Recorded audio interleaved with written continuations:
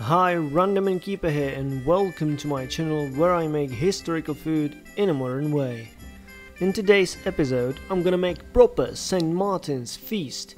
Extremely slowly roasted goose with sweet stewed cabbage and traditional lokshe.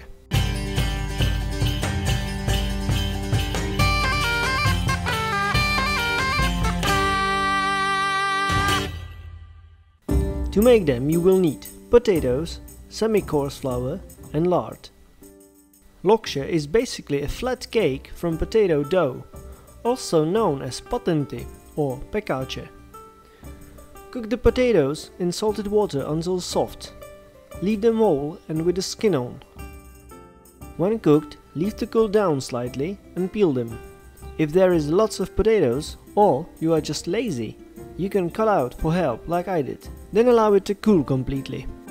Take a grater and push the potato through to make a mesh. Mix with the flour and that's it. Get your hands in and form a shapeable firm dough. Roll out the snake, divide into manageable pieces and roll it out flat.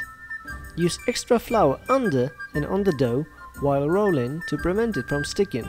Don't worry if you make a hole in it. Try to squeeze the edges together and it should be fine.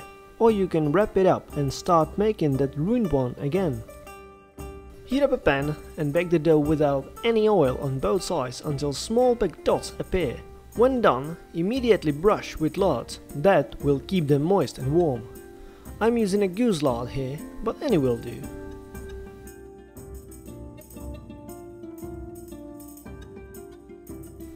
For the cabbage you will need red cabbage, sugar, vinegar, onion, lard, salt and caraway. Cut up the cabbage into strips. First divide it in half, then into quarters. Cut out the hard stalk part and cut finely. Chop the onions finely too. Melt the lard in a pan and fry the onion. Add caraway seeds and stir frequently. When the onion just starts to get brown color, add sugar and let it caramelize. Be careful, for it's very hot and you could burn yourself. When caramelize into amber color, add in the cabbage and mix well.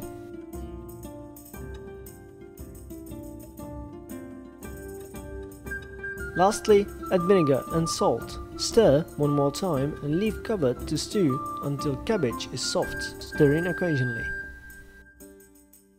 For the goose you prepare goose, apples, caraway and salt. Prepare goose for baking. Cut out its wings. You can use it later, for soup for example. Salt well from both outside and inside and sprinkle loads of caraway seeds. Place apples into a goose. That will prevent the goose from dying and give it some flavor as well. Pour about half a glass of water in a baking tray and place the goose on a rack above it. Cover with the lid or tin foil and place in the oven, set on 80 degrees Celsius for 12 hours. Yes, you've heard it correct.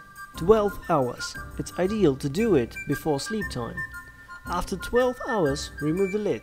Raise the temperature to 180 degrees Celsius and let it to get some color. It will take about an hour, so there you have about 13 baking hours in total.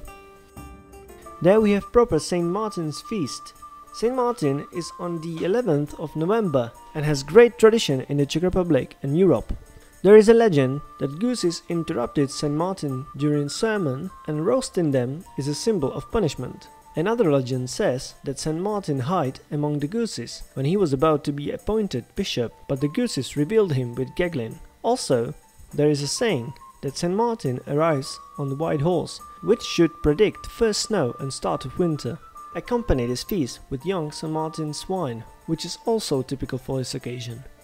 I hope you enjoyed this video. Leave a like or a comment, hit the subscribe button if you want, also follow me on Twitter or Facebook. Check the description for details. Thank you for watching and come back soon.